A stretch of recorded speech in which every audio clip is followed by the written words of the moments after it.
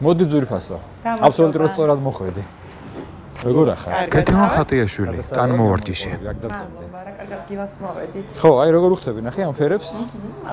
ყველაფერს უხდები შენ ყოველთვის ყველგან, მაგრამ რაღაცა ამ გარემოს ძალიან მოუხდი. მადლობა. გამიხარდა რომ მოხვედი, რა შევდი? რა ვიცი, მუშაობ და სახალხო ფუსფუსი უკვე დაიწყო. წინა სახალხო, კი ბატონო.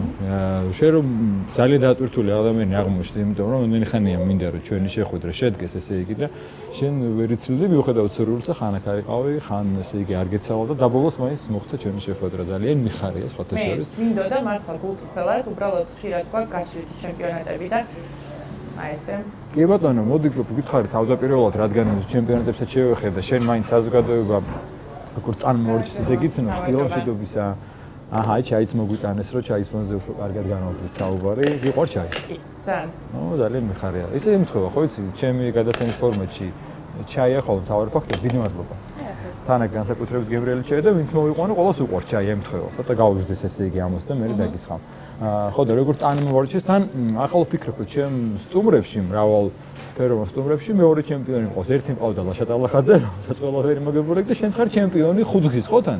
საქართველოს ლაშა ტალახაძეს ძალიან დიდ პატივს ვცემ და ლაშამდე ძალიან ბევრი მიკლია, თუმცა ხო, ორივე სპორტი. მე აღვნიშნე რომ მეორე ჩემპიონი მყავს გადაცემაში სტუმრად. კი ბატონო. მოდი კეთ იცი რა გითხარი, სანამ სხვა თემებზე გადავალთ. შენ თავარი ასე თქვა საქმიანობა თუ პროფესია თუ არ ვიცი რა დავარქვარით, ან მოვარჯიშეობა. ალბათ ბავშვებიდან ხდება, ხო ეს და ეს ჩემპიონებები როგორ მოვიდა გითხარი და ესე იგი ამ საქმიანობაზე შენ როგორ ტანმოვარჯიში გვესაუბრე. ტანმოვარჯიშზე შაქრით თუ უშაქროდ? უშაქროდ, აბა რა, მე უშაქროდ. 4 წლის ვიყავი, როდესაც ხატრულ ტანმოვარჯიშზე შევედი. ოღონდ მაშინ მიზანი იყო უბრალოდ რომ ფუტკუნა პატარა ბავშვი ვიყავი და უბრალოდ მოძრავი გამხდარიყავი. პედიატრმა ურჩია დედას რომ ტანმოვარჯიშში შევსულიყავი. მე ნელ-ნელა ეს ყველაფერი განვითარდა, კარგად წავიდა, ინტერესი გამიჩნდა თამაშიდან.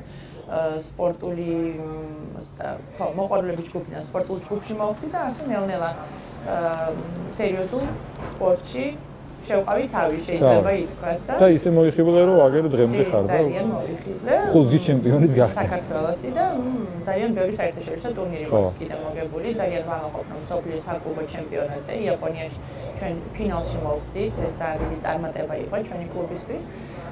ნელი სალაძის კლუბი იყო ეს და ხო, შემდეგ იყო პაუზა, იმიტომ რომ დავიღალე, ალბათ ახლა გადახვევას რო ვაკეთებ. 4 წელი საერთოდ შეხება აღარ მქონია. და ფიქრობდი რომ შეეშვი საერთოდ თუ აპირებდი მაშინვე გაგზელებას? იცი რა, არა, არ ვაპირებდი სპორტული კარიერა, როდესაც დამთავრდა, დავოჯახდი, მე ყოლა შვილი და რაღაცა ეს ახალი ეტაპი დაიწყო ჩემ ცხოვრებაში და ხო. პირველ სპორტი მორჩა. ხო, კი, არ მიფიქრია რომ რაღაც აკადემია გავხსნა, ანუ მწვრთნელი ვიქნები, რაღაც ესეთი ხედვები არ მქონდა. თან შემდეგ ტელევიზიაში მოვხდი, ჩემი ცხოვრება ამოტრიალდა და რაღაც ესეთი ფაქტები მოხდა, რაც ძალიან იშვიათად ემართებათ ადამიანებს და ამ ყველაფერთან ერთად ნელ-ნელა მივხვდი რომ მენატრება სპორტი. და დავიწყე ესე პატარა დავიწყე როგორ ილიკომ და ნიანიუმ სულუშვილების სტუდიაში, კი, დავიწყე ტანმოვარჯიშის გაკვეთილების ჩატარება. როდესაც დამთავრდა პროექტი საკვანო ვარსკვლავები, ყველა მიხვდა რომ პლასტიურობა და ელასტიურობა ძალიან კარგია თურმე და უხდება ადამიანს და ყველგან გამოადგება. დავიწყე გაწელვები და ტანმოვარჯიში რაღაც დოზით და მივხვდი რომ გამოვდის ბავშვების ენა მესმოდა იმათ პედაგოგობად გამოვდის მწვრთნელობა. კი, მწვრთნელობა ხო, იმიტომ რომ კი არ ვიღლებოდი ამ პატარა ბავშვებისგან, მიხმარებდა რომ კიდევ ანასტასია იყო პატარა სახლში. პირიქით რაღაც ვიმუხდებოდი დადებითი ენერგიით.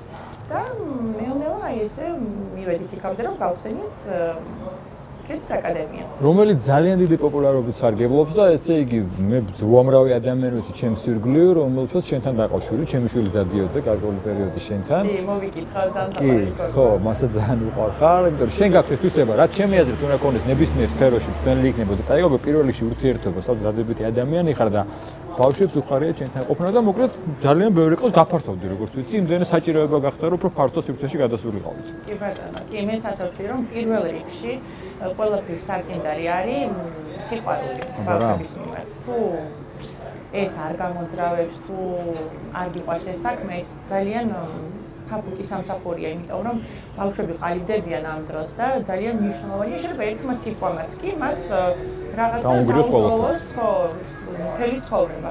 და ამიტომ აი ყოველდღე არ არის ადამიანი კარგ ხასიათზე, მაგრამ როდესაც მივიდოდი სამსახურში, ესე ცოტა 5-10 წუთი მჭირდება ხოლმე, რომ თუ რამე ნეგატიური მაქვს, ხო, დავტოვო გარეთ და დარბაზში მარტო დადებითი ენერგიით და კარგი ემოციებით შევიდე და ბავშვებზეც ეს ყოველთვის გადადის. ხო, ძალიან კარგია. კეთე, აი ცეკვავენ ვარსკვლავები ახსენე. შენ იქაც ეს რაღაცა გამოწვევა იყო, ინტერესი იყო, იმიტომ რომ იცი რა ხარ, მოძრაობა არ გაგიჭირდება და მართლა რეზინა ხარ, უძლო ხარ და შეიძლება არ არის მოშორებულია ცეკვასთან და მოძრაობასთან, მაგრამ სხვა არის ხა მოცეკვავება მაინც და შენ იყავით რაღაც განსხვავებულად, როგორ რაღაც სხვა სტატუსი ქონდა ამ ცეკვავენ ვარსკვლავებში, ხო?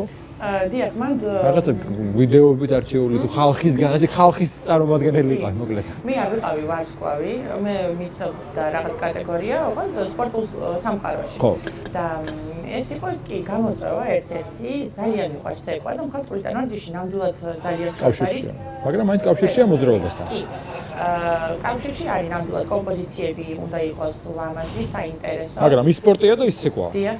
დიახ და აი ძალიან გამიჭირდა ფეხსაცმელი. ჩვენ პატარა ჩუსტებით ვართ მხატვრულ ტანვარჯიშზე, ჩეშკები ქვია და ცეკვაზე არის მაღალხუსიანი ფეხსაცმელი, რომელიც მეც ალბათ სულ 2-ჯერ 3-ჯერ 18 წლამდე, თუ 20 წლამდე.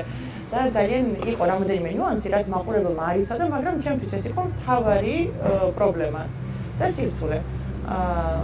მაგრამ გამოწვევა იყო. დრამა ძალიან გაამართლა. გაამართლა ძალიან გამიმართლა. აი, ასეთი შანსი ადამიანს ალბათ ერთხელ ან ორჯერ აქვს ცხოვრებაში. და რაღაც საჭირო დროს, საჭირო მომენტში არ დავიხიე უკან. მე აი ესე შევაფასებდი და 100% ჩავდე ენერგია, მონდომება და გაამართლა, შენ მოიგე, გახდი გამარჯვებული, უპრეცედენტო შემთხვევა იყო მართლა. არა ვარსკვლავი, ანუ მოხდი და მოიგე ვარსკვლავები, ხალხმა ძალიან შეგიყვარა, ცნობადობა შენი გაიზარდა. მე ყოველთვის აღმაღნიშნავს ეს, როცა შენ ხვდები ან სხვაგან ყოფილ ვარ თამე გადაცემაში, ერთი ფაქტი და ახლა განსაკუთრებით უნდა ვისარგებლო შემთხვევით ჩემ გადაცემაში ხარ. 2008 წელს შენიღებდი მონაწილეობას მის საქართველოში, იბრძოდი ესეთი ყველაზე ლამაზი ქართველი კალკუტურისტის, მე ვიყავი წამყვანი და ვინც იცის კონკურსი რამდენადაც ეხლა მეგობრული არ უნდა იყოს ხალხი, მაინც კონკურენცია და ყველა იბრძვის გამარჯვებისთვის შეულებრივია. განსაკუთრებით სილამაზის კონკურსში, როცა ლამაზი გოგონები ერთმანეთს ეჯიბრებიან სილამაზეში და შენ მიიღე იქ მის მეგობრობა, ეს მოხდა გამოკითხვით, გოგოებმა მოგცეს ყველაზე მეგობრული. ეს სულ მახსოვს და სულ აღნიშნავს შენზე, იმიტომ რომ შენ ძალიან მიყვარ ხარ. იმ დროიდან მოყოლებული, იმიტომ რომ ძალიან რთულია ესეთ კონკურსში ყველაზე მეგობრულ ადამიანად დაგეხსახელო. შენ ხარ თავად დადებითი ადამიანი და ეს ბევრ რამეზე მეტყველებს შენს პიროვნებაზე და მე არ მახსენდება აი უკვე 2008 წლიდან გიცნობ, ხო არ არის პატარა პერიოდი და სადაც არ უნდა განახოს, თუ ძალიან დადებითი ხარ, ღიმილიანი ხარ, მხიარული ხარ და ყველასგან მომისმენია რომ ყველა ძალიან უყვარ ხარ და ეს შენი მე მგონი განსაკუთრებული თვისებაა. ძალიან მეგობრული ადამიანი, მოკლედ მის მეგობრობა ხარ. სასიამოვნო ამის მოსმენა და რო გახსოვს, სასიამოვნო. და ეს კონცერტში ბევრი მეგობარი არ მყავს. მის მეგობრობა გავხდი შეიძლება, მაგრამ ახლო მეგობარი ასე არ მყავს. თუმცა მეც მგონია რომ უკონფლიქტო ადამიანი ვარ და ცოტა ეს დედა უკრაინელი მყავს და ესე ზედაპირული ხარ რომ მეუბნება და მარტივად უყურებ ყველაფერს და მგონია ეს ძალიან კარგია და ხო არა რაღაც ყველაფერი შეიძლება არ მოგავს გულთან, ყველაფერზე არ ბრაზდები, ყველაფერზე რაღაც არ ჩხუბა, ყველაფერი არ წყინს, ამიტომ შეგიძლია იყო დადებითი, ხო, რაღაც სულ ღიმილიანი მახსოვს ხარ, მართლა აი ვერ ვიხსენებ, ორჯერ გვინახავს ერთმანეთს. ასე ხო, სულ მეგინება და კარგია რა. თან ძალიან გიხდება ეს ღიმილი და უნდა გაიგებო. აბა რა უნდა ქნა, გადასარევად გამოიყურები ნამდვილად. ფათაშორის მე მართლა შენ ნახო ყველგან ყოველთვის მიხარია, მაგრამ აღნიშნო ახლა ეს არ მოთქვამს არასდროს, მაგრამ ჩვენი გადაცემის ფორმატი ამ თემას ითვალისწინებს, რაღაც კარგი გადასწრება მიწევს, რომ ძალიან გამიხარდა, როცა რამდენჯერმე მე შეგნახე ვაკეში ფერისვალების ტაძარში წირვაზე შეხვდი. იქაც გითხარი კიდეც რა კარგია და ამიტომ მინდა კითხო, შენი დამოკიდებულება როგორია რელიგიასთან და წვენასთან? მე მწამს. და წამს ალბათ შეიძლება ითქვას ცოტა ჩემებურად, იმიტომ რომ ტაძარში ხშირად არ დავდივარ.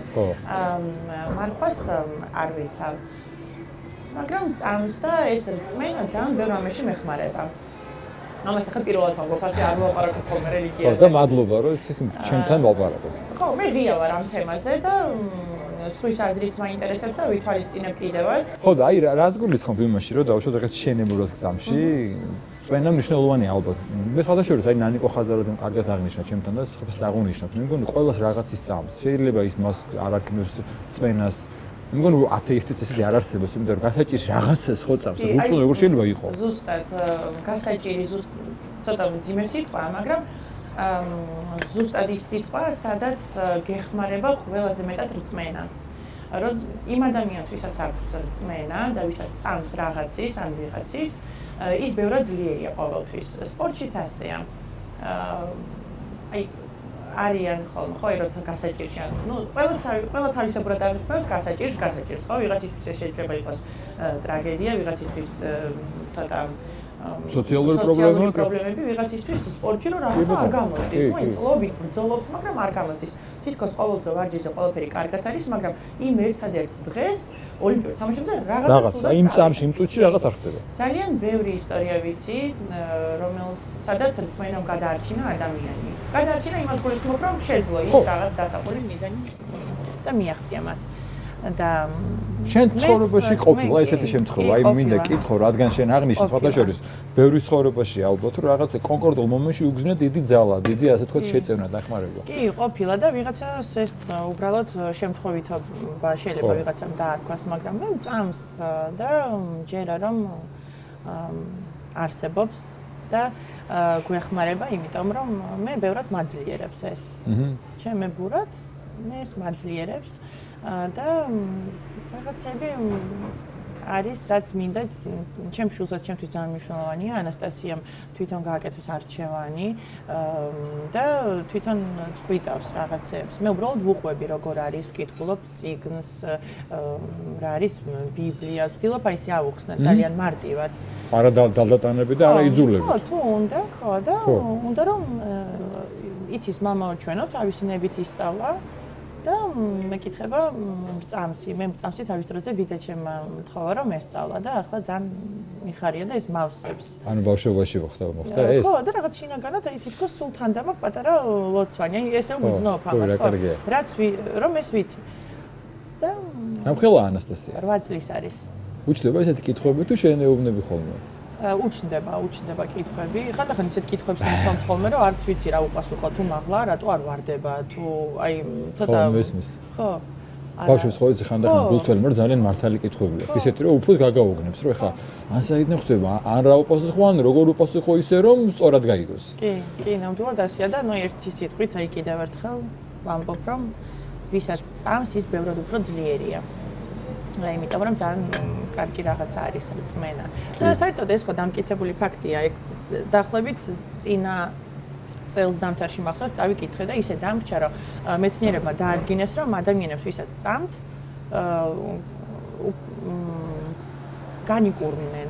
რაღაც ხო, წმენით და რა არის ამაზე უკეთესი? რა თქმა უნდა, რა ლაპარაკობ. კეთი, შენ აღნიშნე, რომ აი რაღაც მე ჩემი რწმენა მაქვს, შეიძლება დავუშვათ, ვერ დავდივარ ტაძარში, მაგრამ წამს და შენი ფაქტები მოიყვანე აღნიშნე ბავშვთან მიმართებაში. ხო და მართლა ესეა. მაგრამ შენ რას ფიქრობ, აი რა შეგიძლია თქვა, რომ ახლა ცოტა ცუდი ტენდენცია წამოვიდა, იცი როგორი, აი შესაძლოა შენ წამდეს, მაგრამ ვიღაცა ამიტომ დაგცინოს, იცი რომ იმიტომ რომ მას არ წამს. კი ბატონო, ყველას ნება რა წამდეს და რა არა. ისე როგორც შენ არავის არ უნდა მიეყენო შეურაცხყოფის გამო თუ არ წამს ღმერთიანი არის სხვა ისე თქვა ახსარებლობის წარმომადგენელი ასევე როცა ალბათ შენ მოგისმენიან გინახავს ან არ ვიცი როცა ვიღაცები დაცინიან და შეიძლება შეურაცხყოფს აყენებენ ან ჩამორჩენილს ეძახიან თუ ღმერთი წამს აი ამაზე შენი დამოკიდებულება როგორია აი რა შეიძლება თქვა ამაზე ხო და ერთ ფაქტსაც წავესწარი ძალიან არ მესიამოვნა თავსაფართან დაკავშირებით არავის რო არ ეკეთა მე რატო დავიფარო ბავშვი მკითხულობდა და ხო და ძალიან რაღაცა ჩამეწვა აქ რომ ну и ბავშვებმა ცოტა ცუდად კითხეს როგორც ხდება ხოლმე ახლა და იცი რა ალბათ ერთობლივად ყველამ ერთად უნდა გამოვასწოროთ ეს 1 2 და 10 ადამიანის ჩართულობა არ იქნება საკმარისი და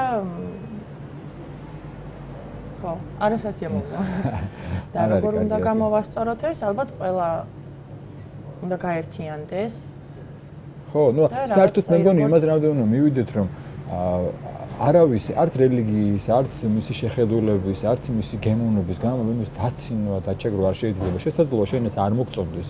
შენთვის მიუღებელი იყოს, მაგრამ მე ვფიქრობ, რომ განვითარებული საზოგადოება სწორედ იმით ფასდება, რომ მას შეუძლია განსხვავებული აზრის მოსმენა და მიღება. ხო, მართალია. არა გათვალისწინება და არა მე რა ვიცი, რაც მე არ მინდა და ისიც არა, აქ ორ შემთხვევასთან გვაქვს საქმე. ერთი ეს რაც თქვით, რომ დაცინო და დაჩეკრა. მეორეა რომ ხანდახან აი მოდურობის გამო, ვაიმე მოდი უმრავლესობა ესე ფიქრობს, მეც ესე ხო არ ქნა. და რამდენი ფაქტი ყოფილა, იცი რომ შეიძლება ჩვენც მოგხსნილება ბავშვობაში რომ მე საერთოდ არ მინდა ის, მაგრამ ფიქრობ რომ მე რო არ ქნა, მე არ დამცინონ ახლა ამის. ხო, და როგორც ყველა აკეთებს, მოდი მეც ესე ვქნა. ხო, იმიტომ რომ მე მგონი ეს ჯობს რა და აი მე ვფიქრობ აი ეს შენ რას ფიქრობ ახლა მე ესე მეჩვენება მე შეიძლება ჩემთვისაც გულისხმობ ამაში ანუ მე კერო ძახი რომ მოწყვეტილი ვარ საზოგადოებიდან რომ რაღაცა გვიჭირს განსხვავებული აზრის მიღება. დღესაც რას უყურებთ ჩვენ საზოგადოებაში აი სულის დაპირისპირება, ლანძღვაგინება აი ცოტა აგრესიულად ვიღებთ რაღაც ახალს. რაღაცა ანუ ისე თუ არ ხდება როგორც მე მინდა მაშინ მეუღებელია. კი ეს იგრძნობა. რომ ხო შეიძლება მიიღო და ნუ თქვა რომ ჩემთვის სულ ერთია რა უნდა მისინებაა რა კარგია იმიტომ რომ მისინებაა და ხო ყველას გვაქვს არჩევანის უფლება და ხო ცოტა ჩვენთან არის აგრესია ნამდვილად და ეს არ არის კარგი შენგან განსაკუთრებით კარგი არის მოსმენ ყოველდღე მე მგონია ძალიან არააგრესიული ადამიანი ხარ იცი რა რამნეც კითხო აი მე ბევრი სპორტსმენისგან მომისმენია და ცოტაში რომ აი ვაკვირდები ხოლმე აი სპორტსმენები რაღაც სხვანაირი ადამიანები არიან და ას გულისხმობ იცი რომ სპორტი ხო რაღაც აი გამარჯვებაზე მოტივირებულია თავდადებაზე განსაკუთრებით სპორტის რამდენიმე სახეობა არსებობს რომ ვაშკაცური სპორტია მაგალითად რაგბისტი მოჭი და ვიკეთ რაღაცები არსებობს და ტანვარჯიში არ ვიცი ბოდიში ვხდი რომ ანუ რაღაცა ეს თვისებები რომელსაც ბავშვობიდან სპორტში იღებ ცხოვრებაში და ალბათ ახორციელებ ხო? ხო რა თქმა უნდა. ხო ბუნებრივია, იმიტომ რაღაცა იქ სამართლიანობასა აქვს ადული ხო ეხა დავარდება აღარ ჩაგრავ თუ წააგო აი მე შეიძლება გამარჯვებულმა და დამარცხებულმა ერთმანეთს ხელი ჩამოვართ ანუ ეს თვისებები ცხოვრებაშიც გადმოდის და თulis შენ რომ აი გეხმარება ბავშვობიდან რაც შენ სპორტში ისწავლე ცხოვრებაშიც როგორც ადამიანს ბევრი ამ დაგეხმარება. კი, აუცილებლად თანაც მხატვრული ტანვარჯიში ძალიან ელეგანტური სპორტის სახეობა და აი ვფიქრობ აი ეს თვისებებიც მოყვებათ ხოლმე გოგონებს მერე. დღესდღეობით რომ გადახედო მხატვრული ტანვარჯიშები, აი ჩემი თაობა საზღვარგარეთ სხვადასხვა ქვეყნებში ვიღაცა წამყვანია, ვიღაცას აი ყველა ისეთ ადგილებში და ისეთ სფეროებში გაიფანტა, სადაც ძალიან კარგად იკვეთება და ჩანს აი ეს მხატვრული რაღაც ქცევები, მანერები და კი გადადის ნამდვილად ცხოვრებაში და მხატვრული ტანვარჯიშიდან ყველა პატარა ძალიან კარგ თვისებებს წაიღებს. თუნდაც ის რაც შენ ახსენე რომ ყოველი ტურნირის შეჯიბრებების შემდეგ პირველ, მეორე, მესამე ადგილოსანი ყველა ერთად იღებს ფოტოს, ერთმანეთს უზიარებენ გამოცდილებას. აი ახლა ძალიან კარგი ტენდენცია წამოვიდა ბოლო დღეს არის ვახშამი, ესეთ ბანკეტი და ყველა გოგონა ცვლის საჩუქრებს თავიანთი ქვეყნიდან ისინი უცვლიან ეს არის შეიძლება მაცივრი სტიკერი იყოს. ხო, ელემენტარული რაღაც სიმბოლური. მაგრამ ამ დროს ხო ისინი რაღაცა სიყვარულით ცვლიან ამას კარგად ემშვიდობებიან ერთმანეთს ხო ბოლო დღეა ბოლო საღამო შემდეგ ტურნირამდე და კი აი მე მაგალითად ძალიან მიხარია რომ ანასტასია ამ სპორტის სახეობაშია ჩემი შვილი და ვათხოვ კიდევაც ცხოვრებაში რომ რაღაცები გადადის. პატივისცემა მწვრთნელის მიმართ, მადლობა ვარჯიშის შემდეგ, მისალმება, დამშვიდობება, ეს გადადის მერე სკოლაშიც და ის სკოლის მასწავლებელი მითხრა რომ როგორი თავაზიანია დამშვიდობებისას, ნუ მადლობას უხდიან ერთმანეთს. ეს ხომ ძალიან კარგია. ძალიან კარგია, ესე იგი ძალიან მიხარია, შენ ძალიან კარგი გოგო ხარ.